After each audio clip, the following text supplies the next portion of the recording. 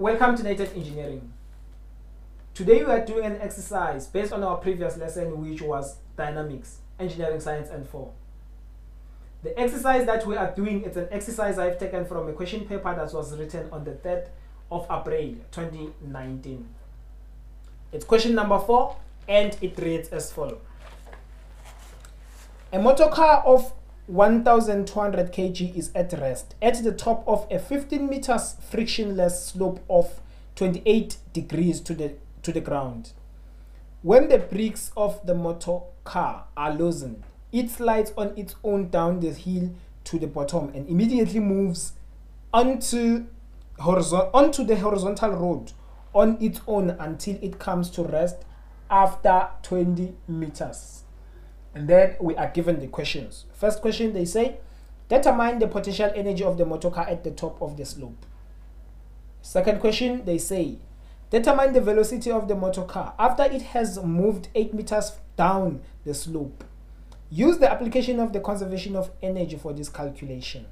And then the third question, they say, determine the deceleration of the motor car on the horizontal road.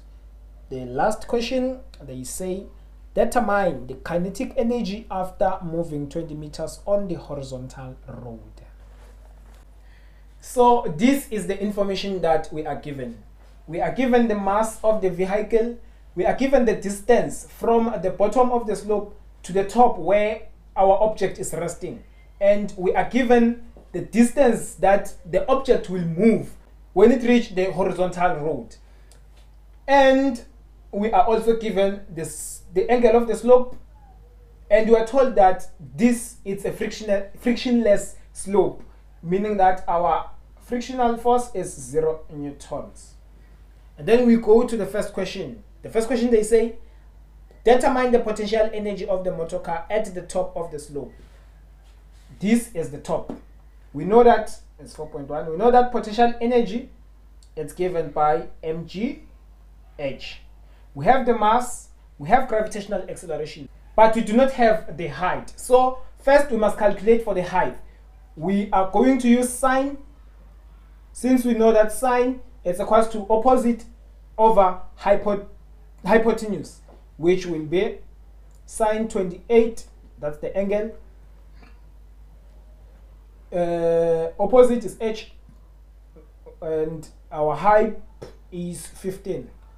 H is equals to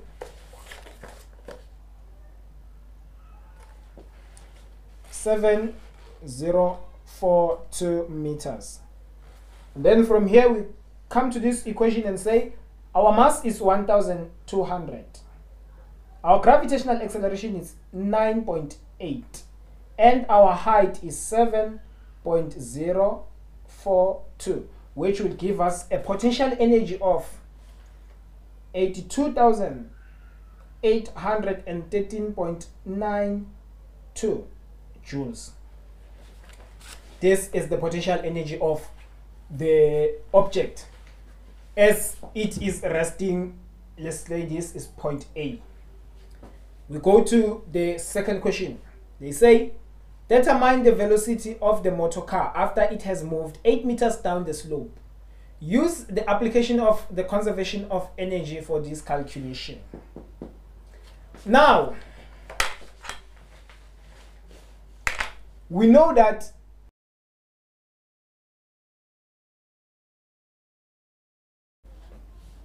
decrease in h will mean decrease in potential energy. If now, let's say we are having a height of 7 and we decrease this height to 6, there will be a loss in potential energy. Now, another thing that we know is that increase in velocity is equals to increase in kinetic energy. Our object is at the top. Now we are asked to calculate the velocity of the object after it has moved 8 meters from the top. And let's say it's in this position, we'll say it's point B. Now we can tell that At point B, two things happened. First, since the object was here, the first thing that happened is that we had decrease in height, meaning decrease in potential energy. Another thing that happened here is that we had increase in velocity, which is equals to increase in kinetic energy. According to the law of conservation of energy, we know that EP loss is equals to EK gain. The potential energy that was lost by the object from point A to point B, it's equals to the kinetic energy that was gained by the same object, since they have the same mass, from point A to point B. Now, from EK, we know we do have the velocity. So now, if we can get the potential energy that was lost, automatically we will have the kinetic energy that was gained. And then from there, we will come to this equation. We will get the velocity of the object at point B. So our first step is to get the potential energy at point B. And we will say potential energy is 4.2. It's equals to mg h. We have mass, we have gravitational acceleration. We do not have height. We calculate for height, because now we know that there will be a distance of 7 meters that is remaining for the object to travel till before it reaches this point. We will take out this triangle. It's 28, it's 7 meters, and then we have h. Let's say is d. And then now we're using sine theta. It says sine 28. It's equals to, sine is opposite, which is d, our distance, over the hypotenuse, which will be it's 7. We're using this triangle, it's 7. And our d will be 3.286 meters. Now we come to this equation. mg EP, it's equals to 1,200 times 9.8 times the distance, the height, sorry, which is 3.286. And we get our answer as 38643.36 joules. Now for us to get the EP loss, we will have to minus this value from the original potential energy when our object was at point A. So we will say the potential energy of the object when it was in point A, which is 82,813.92, minus the potential energy of the object when it is in point B, which will be 38,643. Yes, 43.36. And we get that our loss in potential energy is 44,970.56 joules. We know EP loss is equals to EK gained.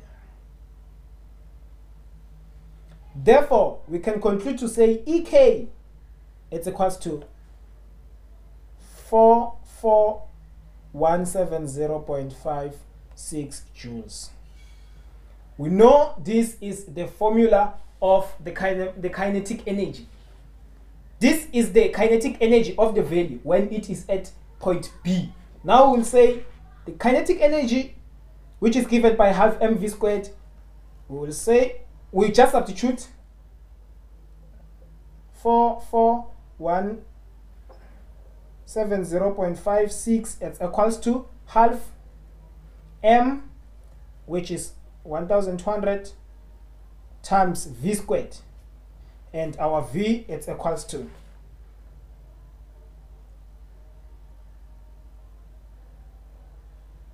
8.58 meters per second. And this is what they have asked us to calculate. When they say use the application of conservation of energy for this calculation, this is what they are referring to. Energy cannot be destroyed, nor can it be created, but it can only be transferred from one state to another, which is from potential energy to kinetic energy. And then we go to the third question. They say determine the deceleration of the motor car on the horizontal road. Now,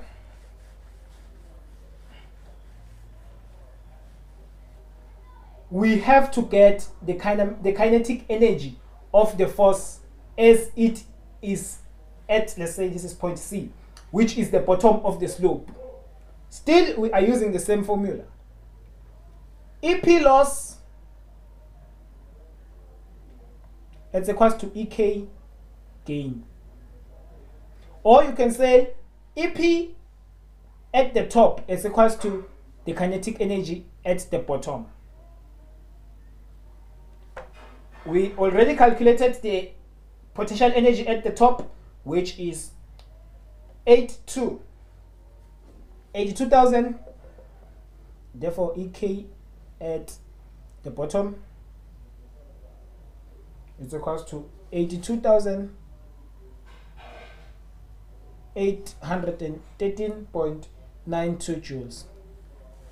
The reason why we are calculating for the kinetic energy is because we want to get the velocity of the object from point C when it's at point C.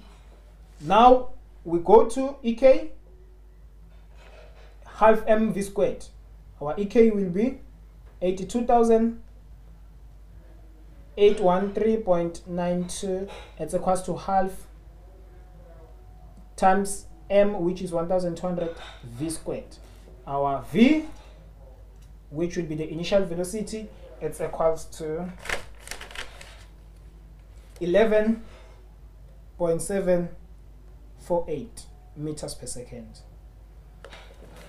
We can erase this now. Now we have this as our initial velocity, and we have 0 meters per second as our final velocity. From here, from this point to this point, because they said they want the deceleration of the motor car on the horizontal road, we know there is no force applied to the car. So after 20 meters, the car will come to rest, which will be u here and v here. V is 0 meters per second. U we already have, and we also have the distance, which is 20 meters. So now, having this information, we look for a formula that we can use to get our deceleration.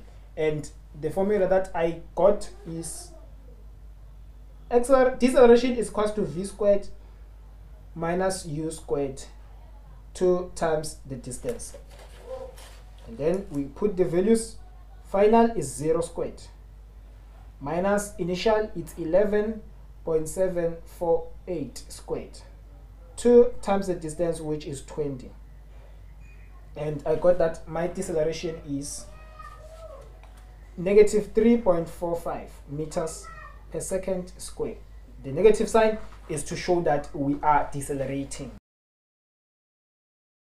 And then we go to the fourth question. They say determine the kinetic energy after moving 20 meters on the horizontal road. That is 4.4. EK is equals to half mv squared. Half, what's the mass? 1200. What is the velocity at, let's say this is z, at point z is 0. Therefore we'll say 0 squared, which will give us 0 joules. The object is no longer moving at this position. Therefore, it will possess no velocity. And since kinetic energy is the is the energy a body possesses due to velocity, then our kinetic energy will be 0. So that's basically the end of our question, and it is basically the end of our lesson. I will see you on the next lesson.